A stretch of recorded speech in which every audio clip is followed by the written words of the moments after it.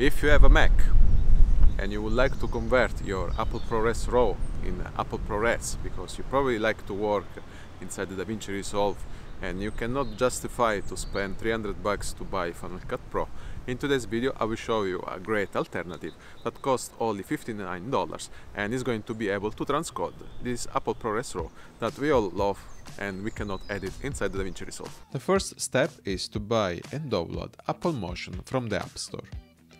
Then we open Apple Motion, we select Motion Project and we change the preset to custom.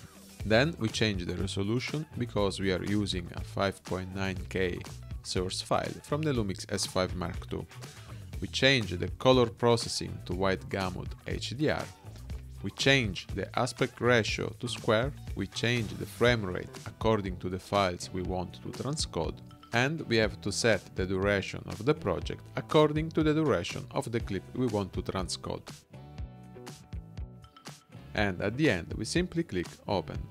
We drag and drop the interested clip inside the timeline of Apple Motion. On the top right corner we click on Share and then Export Movie Default. We click on Settings, we leave the format as it is if we need both video and audio. We change the video codec to Apple ProRes 4444. We change the color channel to color in case we don't need an alpha channel. And then it is very important to change action to save only. Otherwise, if you click play on the QuickTime window that will open after the render, your Mac will crash. Finally, we can click next and we can save our file in the desired folder. After a few minutes our file will be transcoded and we will be able to import this file inside the DaVinci Resolve Studio to edit and color grade this beautiful footage.